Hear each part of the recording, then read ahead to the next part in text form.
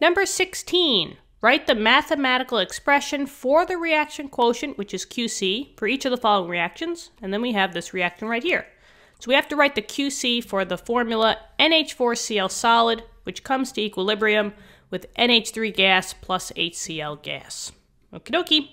So the QC formula is a very generalized formula. It kind of goes with the KC formula, and it's this one. I'll put it over here. Now the QC, the C stands for concentration, aka molarity values. So when we actually do work with actual math and actual numbers, we have to have only molarity values in this formula.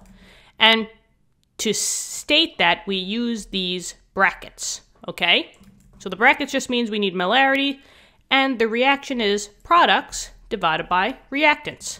Now just know for each product or for each reaction, you have to raise that compound by the coefficient, aka the big number in the front. Now I'm just scanning this and I say, well, wait a minute, I don't see any coefficients in the front. So I would just pause and just say, is this balanced? I'm scanning it and it is a balanced equation, so I can proceed. Now you got to play by the rules. If we're going to use the QC formula, there's only two states that are allowed in the formula. Aqueous, which is AQ, and gas, which are gases.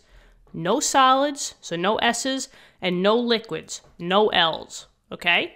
So just look at the states, but look at this, guys. I got a solid, I got a gas, and I got a gas. Can you tell me which one of those is not going to be allowed in the QC formula? Yeah, it's the solid, right?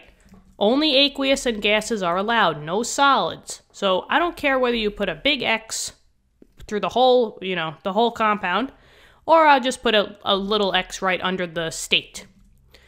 The other ones, though, they're good. They're both gases, so I just checked that off. Now I have like a little, system that I can see who I'm actually going to plug into my QC formula. So now let's go. QC equals, I'm going to write the formula. I'm going to do that in my little division sign, and I'm going to work from top to bottom. So products first. This is the product side, right? So NH3, doesn't really matter which one you say first. Let's just work from left to right. So I have NH3, so I got to say bracket, NH3. When you're plugging in for your QC, you don't have to write in the states anymore. Close that bracket, and now I just got to raise it by the coefficient. But for NH3, I don't see a number in the front. Oh, that means that there's only one of them. So I can put a 1 here, but technically anything raised to the first is itself, so it doesn't really need to be there. Now here's the thing, guys. If you have multiple compounds on one side, so you have NH3 and HCl on your product side, even though there's a plus sign here, it's not this plus HCl, right? These are being multiplied. So whether you put the multiplication sign or you could just put the bracket right next door, that's fine with me. But now I put the HCl, close the bracket, and now what's the coefficient? Well, there was none. Oh, that means that there was 1. So I can put the 1, but I don't have to. Now I'm done with the products, but looky here, guys. The reactant, there was only one reactant and it was a solid, so I can't use it. So I basically, instead, just need a placeholder down on the bottom because there's no other reactant on this side. So what's the placeholder number?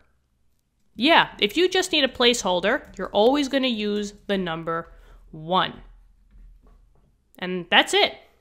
But simplify it up. This is too easy. You're not going to see this on a test or a quiz, right? Remember, anything divided by 1 is itself. So I'm going to skip, well, not skip, but get rid of the 1 and get rid of the division sign. The QC is just equal to the numerator. And that's it. So in this case, the QC is just the concentration of NH3 times the concentration of the HCl. And there you go. Hopefully this helped. Let me know in the comments. Subscribe to the channel. I really hope I'm giving you good quality, educational content out there. So just let me know, all right? Go check the channel out. We got physics videos. We got math videos. More chem videos for you guys. So just check it out. All right, I hope you guys are having a great day, and I will see you later. Bye-bye.